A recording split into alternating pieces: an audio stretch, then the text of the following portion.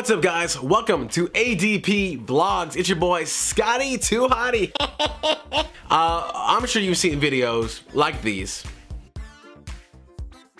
and this one and that.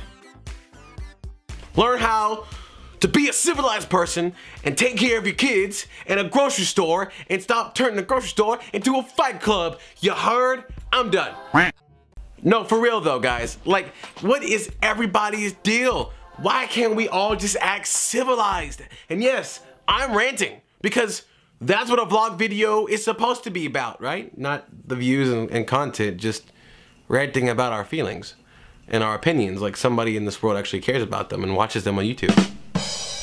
You don't know how to be just a civilized person? You go to a grocery store, you get your food. And other necessities. You check out. You maybe say hello to the cashier and other people, and maybe, hey, your friend from church walks up. Hey, what's going on, pastor? How are you doing here? No, I'm not purchasing this 6-pack of beer. Okay, for example, a friend of mine told me about his parents. They went to a store. They started calling names because these kids running everywhere, and his dad turned the cart slyly to kind of stop the kid from running, but not to hurt him, just put it in the way. The kid stopped at it, and the woman was like, "You gonna run over my child?" And he was like, "No, man, I'm not, but his child was kind of running in my way." And then she was like calling him names, and then she was like, "You need to leave me alone," and then she followed him around the store. If you're confused, so am I. But the whole point that I'm saying here is, why can't we act civilized? Well, I'm gonna tell you. We all live in society now that you have a job and a duty to the person that you're going to the store with to say, hey, I'm not gonna be a jerk today.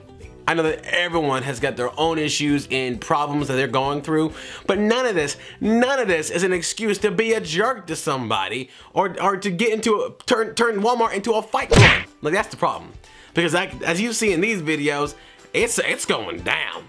Like, it got real. Don't I understand. You put your hands on me. Well, that's your funeral. That's it. It's over. Like, I mean, I will defend myself and end it and walk away when enough is enough. Okay? But if you're just talking smack about somebody, that's no right for you to just punch them in the throat. Okay? I don't even care what they said. They could have said you had a stupid dog. I don't know. I'm trying to keep it PG for the kids. We have forgotten or even know what it means to have manners. It's all about an I. What can I do for me? It's all about my needs. And I think that's the big reason that we're in such a screwy situation in America, is that we don't seem to put others' needs before ours, or we categorize things and prioritize things in the wrong way, in the wrong places. And that seems to be the problem. Next time, let's stop making Walmart and every other supercenter, our grocery store, into a fight club. Besides, I can think of a lot of other better places to be. Instead, let's do a fight club in front of a hospital, because we all know we're gonna go there. Or how about we do one at the emergency room hospital? That way, if someone gets hurt, well, hey, whoever gets hurt the worst can get in there faster. It's a great idea. Try it. Do a fight, wait till you get to the hospital, go to the ER, then get in a fight. So, my conclusion for this little rant in this little vlog is just to say this. Stop with the fight clubs. Enroll yourself in one of the martial arts schools. And if you're in Shreveport, Kowloon Martial Arts School. You got boxing, kung fu, karate. Just throwing it out there.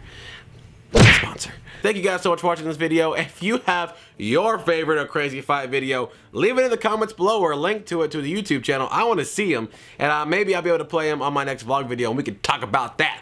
Okay? So thank you guys so much for watching. Hope you like, follow, and subscribe to this video. My name is Scott, and I will see y'all next time. Peace.